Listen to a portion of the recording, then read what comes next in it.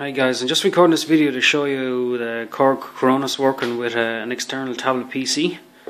This is for anyone who wants to use the tablet PC as an external display to the KRONOS. Being that it's a small and light device, this is a 10.1 inch screen, so it's pretty big. It's small enough in the sense that it's light and portable and you can move it around, and for using it as an editor for the KRONOS, it's very, very big. So I have the KRONOS paired up and MIDI'd in. So what we'll do is we'll actually just launch the application. So that's it there loading. And we just give that a second then to boot up. It'll start communicating with the KRONOS, as you can see there.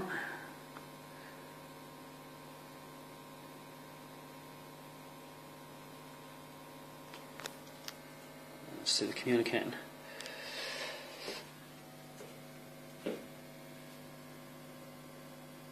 Okay, so that's it.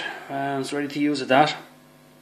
And some of the cool things with this being a multi-touch laptop, or sorry, a tablet PC, or being touchscreen, whatever you want to look at it, you can do things like you can actually just click on a slider and you can just move them with your fingers.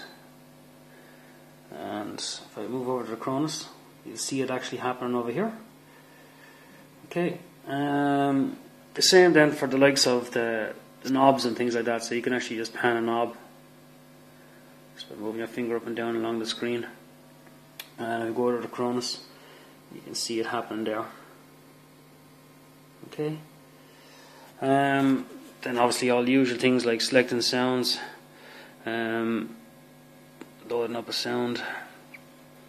So that's it selected there, and then the KRONOS has actually loaded up the sound.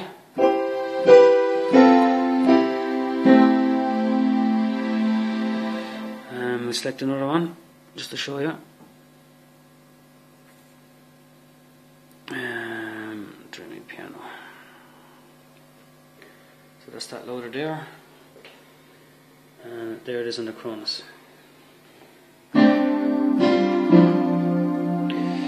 Okay, and you can do things obviously then like flick into other modes, go into program mode,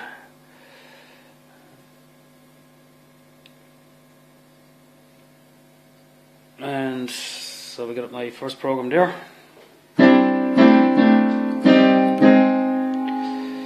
And go in and select other sounds.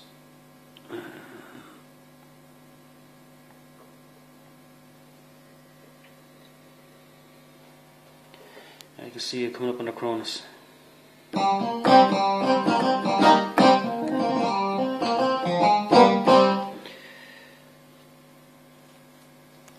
So that's just really what I wanted to show you.